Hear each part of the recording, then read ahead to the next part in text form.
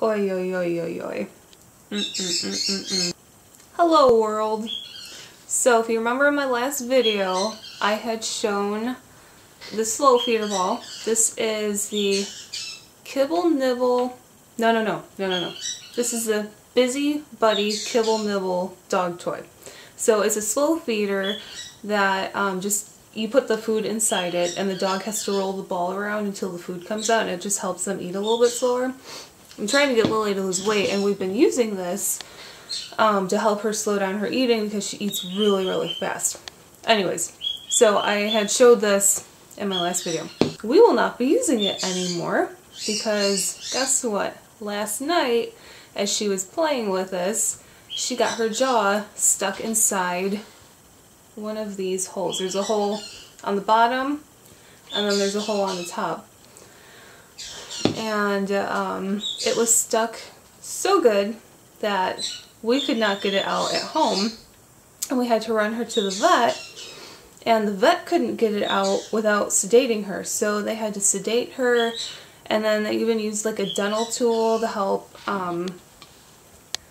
chisel away at some of this really hard plastic, and that was the only way they could get it off. So I'm just sharing this video as a forewarning. If you have the Busy Buddy Kibble Nibble dog toy, just be careful.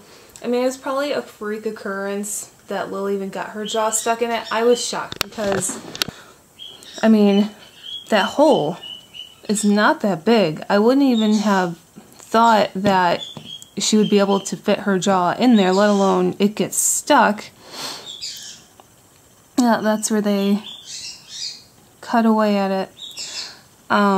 So I was shocked, and it scared the crap out of me when this thing got stuck on her. We have had 9 Chihuahuas and 1 German Shepherd throughout my entire lifespan so far, and nothing like this has ever happened. There's been nothing stuck to anybody until now.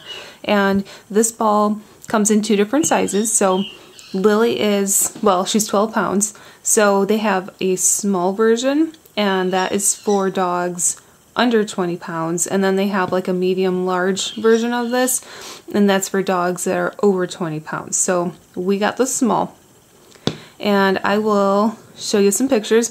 I didn't take any video because I was too freaked out at the moment last night to even consider and think about videoing her with this thing stuck to her. I was just more frantic and worried about getting her to the vet, but I'll show you some pictures right now. Alright, so this is our car ride to the vet. My mom was driving, so I was able to try to snap a few photos. This one unfortunately came out a little bit blurry, but you can kind of see how her poor little jaw is stuck inside the thing. My pretty baby. It just sucked. She did so well with it too. She didn't start freaking out until like halfway through the car ride. Just getting uncomfortable. And then we finally got a better picture when we got to the vet. But luckily, the vet sees this kind of stuff all the time, so like they weren't shocked or worried. They were totally confident that they could get the thing off. Thank God. So it didn't take them long at all. Once we got there, they knew what to do. And now, here is Lily this morning. Hey, baby girl. You had a rough night, didn't you? Yeah. So yeah, we got her home last night, and she was just a little loopy from the sedation, so we just chilled the rest of the night. And she is feeling so much better today. So yeah, just a forewarning, if you guys do use it. I know my dog trainer said she actually uses that ball with 2 of her bigger dogs, and she said she's never heard of anything like this happening before, but I'm just gonna forewarn everyone just in case, because it sucked and I don't really want anybody else to go through that either. Alright, so we will see you next week with a little bit, hopefully more uplifting content. Goodbye, and thanks for watching.